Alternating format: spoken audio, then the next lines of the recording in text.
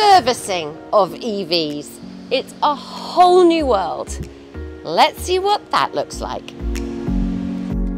Here at the Hendy Servicing Centre, the switch to EV servicing has been a major change. Pete has offered to show us what a service involves and give us some useful tips. So this is an EV servicing workshop. Yes, this is a specific area which specialises in EV repairs. Okay, what's the difference? Well, we need different equipment. That's going to be the first difference. Obviously, EV vehicles and the new technology that's on them, we need a vast array of different specialised equipment, particularly when working around the battery. Obviously, this vehicle behind us has got a battery which forms the floor pan of the vehicle, almost in its entirety. Usually, you get to service time with your car, and especially if it's an old one, you've had it for a long time and it's not too complicated. There's lots of things that you can do for yourself to save money on servicing. Is that the same for EVs? There are definitely things on an EV vehicle that are the same as a traditional internal combustion engine. Things like the brakes, the tyres, the wheels, the suspension generally is classically the same. But of course, it doesn't have an engine and it doesn't have a powertrain in the same way. So it doesn't have drive shafts, it doesn't have a gearbox, obviously it doesn't have an engine, doesn't have all the drive belts and everything that goes with that, doesn't have spark plugs, doesn't have an air filter because it's not taking air into the engine. And clearly on this particular type of vehicle, the components and software is a crucial part of how the vehicle operates. So we get software, I get it, on the Mackie I get some, do you want to update software? Is that just happening all the time anyway? Yes, so there's a range of software that will just update, and it's known as software over the air, and most manufacturers now are starting to do to have the vehicle whereby it's capable outside your house of connecting to your Wi-Fi, and it will download some of the simple software updates. Sometimes it's absolutely crucial that the crucial types of software go in via a hardwired connection, and that would be through a computer that we'd have within the workshop. So you can only get some of the software that you really need when you're servicing?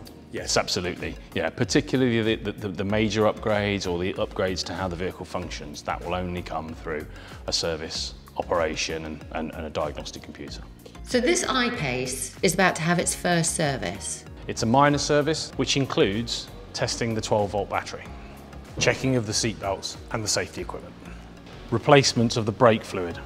The brake fluid is hydroscopic and is exactly the same as a standard combustion engine vehicle. Thorough visual inspection of the vehicle on the underside, including the tyres and the brakes. And the all-important diagnostic check and software update.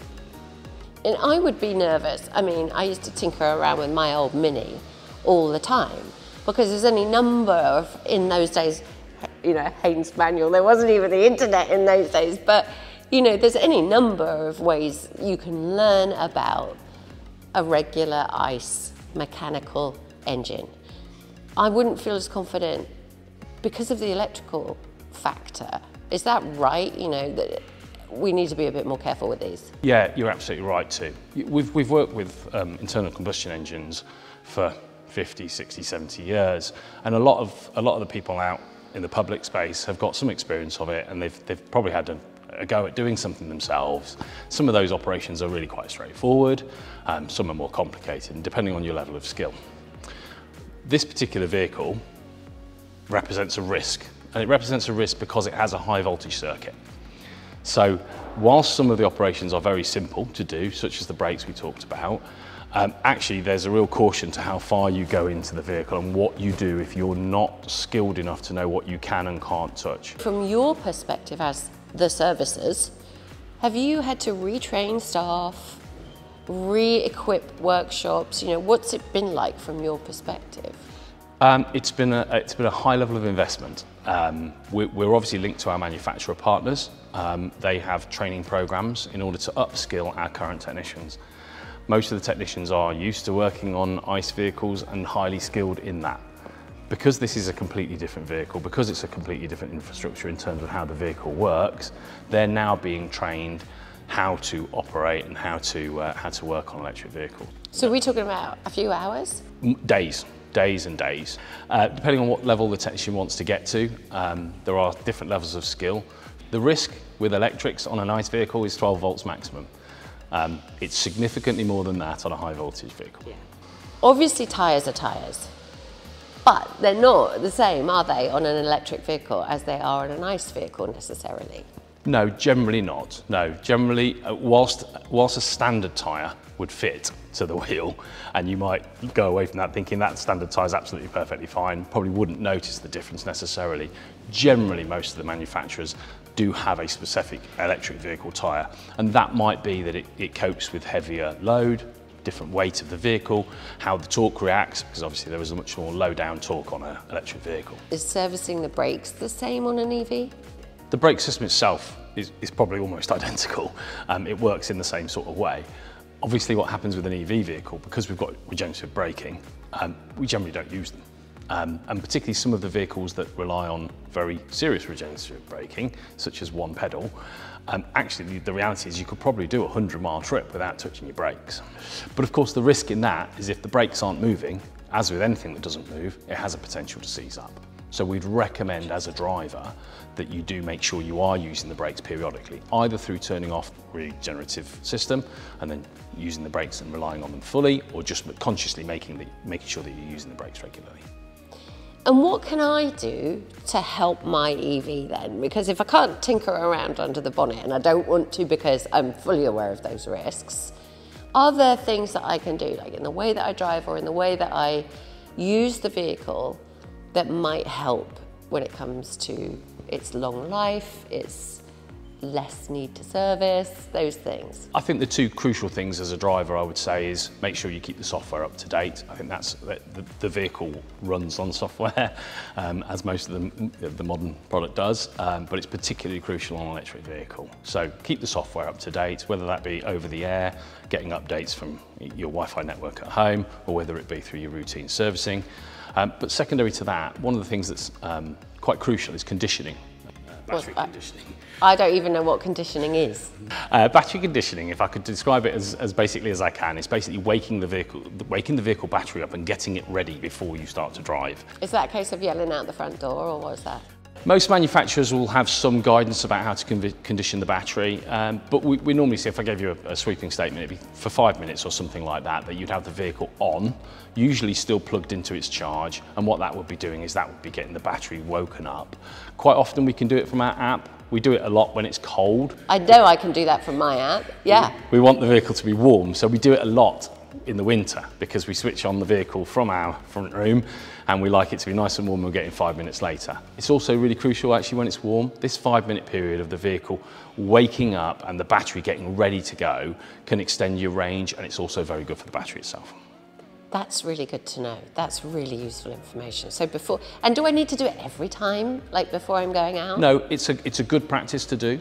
I describe it much the same as if you, in the olden days when you wanted to, before you started racing your car up the motorway, you would let it warm up and get the oil warmed up. It's not dissimilar to that. It's a good practice to do.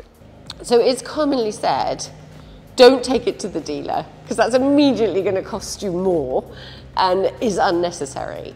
It has definitely changed. The price of servicing will be different than we experienced on combustion engines. What I would say about taking it to the dealer is this is really new technology. We've dealt with combustion engines for such a period of time, and what you want to be assured of is that the people that are working on the vehicle have the highest level of skill for this new technology. So is it cheaper? I mean, does it take less time to service an EV than it does with normal ones? Yes, from a standard service perspective, or a minor service as some of the manufacturers might refer it to. The routine one where the vehicle comes in possibly annually or every 2 years, it's likely to be a cheaper service. And the reason why is obviously there isn't any oil in the service and there's probably a little bit less content because we're not doing operations in and around the engine. So the time is likely to be shorter and the price is likely to be cheaper. So show me, like, what's different, what have we got? Okay, so this is a specialist electric vehicle bay. So first of all, what's different is the ramp. This in-ground ramp is designed specifically for lifting electric vehicles. These particular devices are used because they lift the vehicle on a 1-inch platform under here. So literally that is the only bit touching the vehicle. That's right. Nothing in the middle. That's right. It's picking the vehicle up from the sill with a very, very fine clearance. And the reason why is the battery is such a width and forms the basis of the floor that if you picked it up with the standard lift, you wouldn't be able to get the battery out. Can we get under and see the battery? Of course, I'll show you. Okay. This silver panel that looks like the floor is indeed the battery casing. So as you can see, it forms the basis of the entire underside of the vehicle. Wow. So it's also a lot of the strength of the vehicle as well. It's formed by the battery. So how do you get to work on the battery? Well, obviously you can work around the battery. So the first thing is obviously if you had a level 2 technician, they can work on and around the battery, not inside it. They'll also be qualified to take the battery unit out. There's lots of technology above the battery, obviously. So they would be able to withdraw the battery in order to work on the components that are behind the battery units. If we actually wanted to work inside the battery unit, that's our top level technician. And that what they would do is they would take the battery unit out, they would use a lift, a very expensive hoist. A special battery one? One just like that. So the hoist that is positioned over there is a specific battery lifting table. It can lift 1,400 kilograms, which is around about the weight of 3 polar bears. And obviously it comes with a price tag of nearly £10,000. Oh, £10,000. And that's just one piece of equipment that you need? Just one piece of equipment. So what else is different in this workshop then? Okay, well, another couple of pieces of key equipment is we have the electric vehicle charge station, and that is obviously for charging the battery after we might have done any repairs on it. And of course, crucially, we have a defibrillator. And that's an indication really of the risk that exists when you are working on electric vehicles. All of our sensors have got defibrillators in them. And that's new? And that is new. Hold on a minute, what's this? So this is an insulated hook. So it's a what? It's an insulated hook. So this particular device is insulated for 1,000 volts. Yeah. And it is designed for one technician to stand by while another technician is working on the electric vehicle. And should an incident occur, they can hook the person back from the vehicle. What, like that? Yes, Just similar to that. So a ton of information, but if you just take away one piece of information from this film, it's that it's vital that you know exactly what the service requirements are for your EV.